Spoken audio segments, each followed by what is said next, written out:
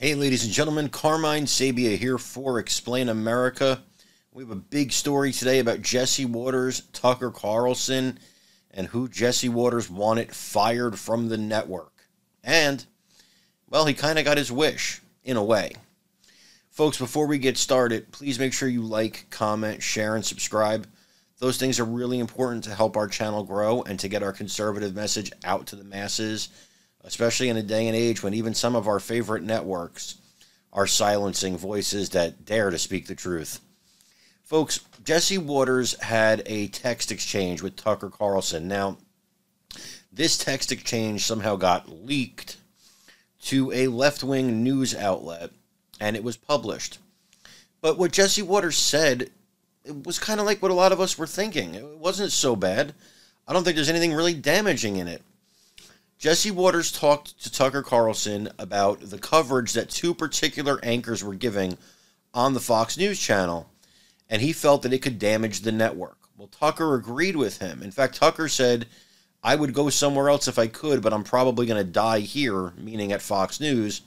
Now, as it turns out later on down the road, Fox gave him the axe because he wasn't towing their line.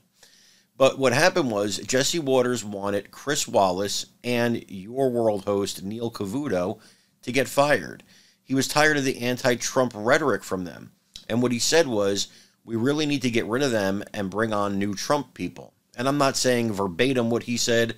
I'm paraphrasing. I'm not going to read the man's private text messages. You know, that's something that a news outlet would do that, you know, I don't know, wanted to publish them. And I think it's an invasion of privacy.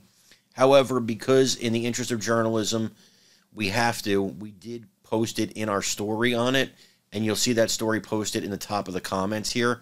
So if you want to actually read the text message exchange, you can click on that story. But the gist is he wanted Wallace and Cavuto gone. Now, he got half his wish. Wallace was gone, and nobody knows to this day if it was a mutual parting, if Wallace left, if he was fired. Fox and Chris, they kind of kept that pretty vague. But the fact remains that Watters was correct. He was correct in what he was saying. People were tired. How tired were you of hearing Chris Wallace and Neil Cavuto every day? And what he said was, and Tucker agreed, we have to bring on some pro-Trump people. And I find it interesting because in one vein, these liberal news organizations are saying, well, Tucker hated Trump. But when you read Tucker's private messages, they're showing a guy who wants the network to gear more towards pro-Trump coverage. So which one is it? I mean, you can't have both. Are there times where Tucker maybe was frustrated with some of the things Trump was saying?